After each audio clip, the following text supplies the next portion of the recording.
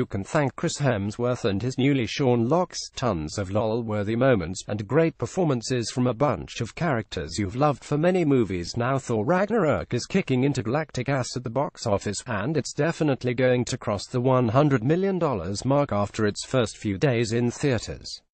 Upon its $40 million opening night on November 3rd, and with $14.5 million in its pocket already thanks to Thursday night previews, the third chapter in the Avengers story outperformed both 2011's Thor, which debuted to $65.7 million, and 2013's Thor: The Dark World $85.7 million.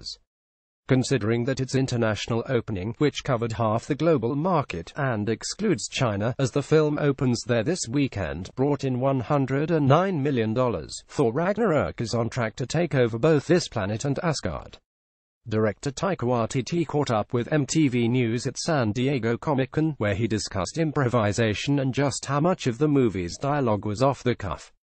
Spoiler alert. If Thor Ragnarok keeps up this momentum, that means it joins the ranks of the top-grossing films of 2017 so far: Beauty and the Beast, Guardians of the Galaxy Volume 2, Wonder Woman, Spider-Man: Homecoming, and it all broke $100 million for their premiere weekends.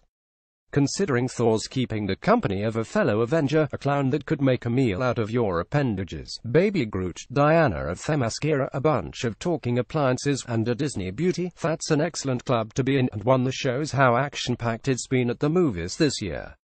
Could Thor bounce Spidey or Diana from the spots and drive one of the top 5 debuts of 2017? Well, just have to see. In the meantime, get to the theater and go watch him, his hammer, and his superheroic crew do the thing.